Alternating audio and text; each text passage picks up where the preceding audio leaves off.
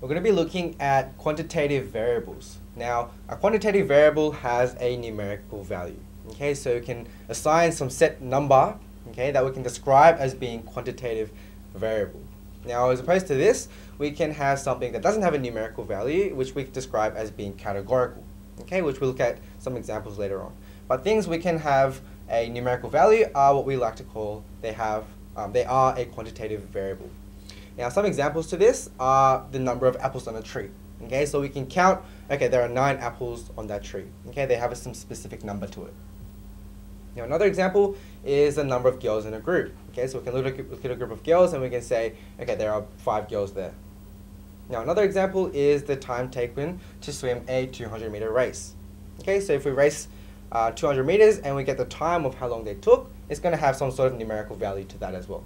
Okay, so these are examples or situations where we can call it is a quantitative variable.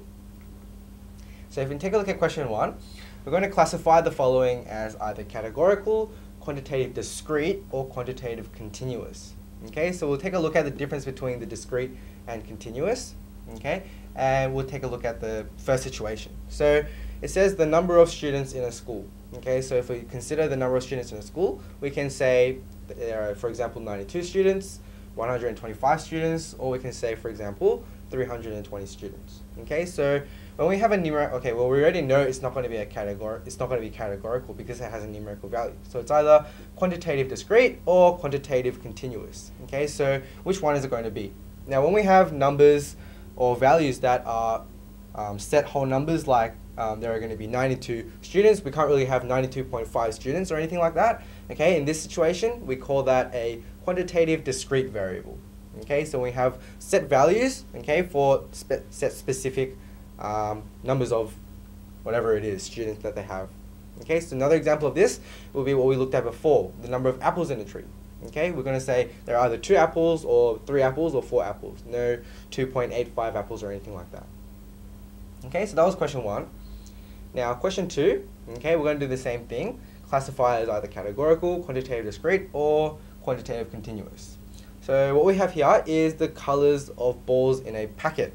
Okay, now examples of this are going to be, say, the color blue, the color red, or the color white. Okay, so we can see there is no numerical value.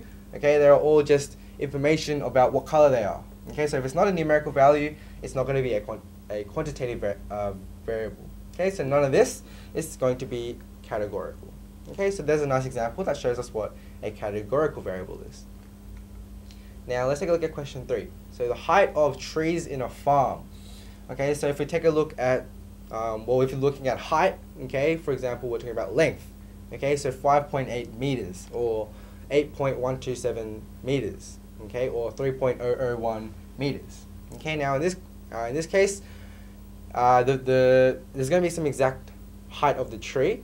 Okay, so it's not going to be some set number like what we had before. Then this is what we like to call a quantitative continuous variable. Okay, so I hope you can understand the difference between our discrete and our continuous variable. Okay, so this is what we have, a continuous one. Okay, so we can actually have an exact value there, okay, as opposed to just having set values as 8, 9, 10, and so on.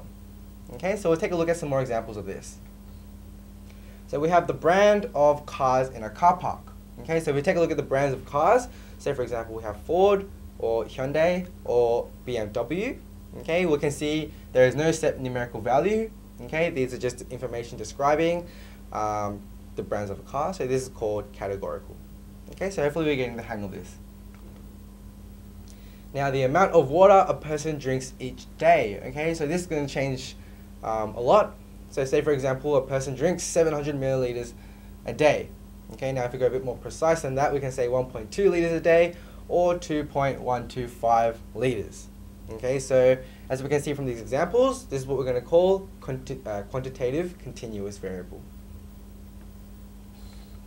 And question 6, so the number of mobile phones in each house. Okay, so if we take a look at any house, we can say there's going to be 1 mobile phone, there's going to be 2 phones, or we can say 3 phones. Okay, in that case, this is quantitative discrete variable. Okay, so we've been looking at quantitative variables this time.